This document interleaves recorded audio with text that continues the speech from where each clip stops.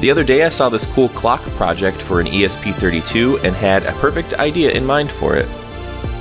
I found this old portable CRT TV at a thrift store a few months ago and figured, why not make another weird clock? I grabbed this tiny ESP32 controller and soldered together a video cable for it.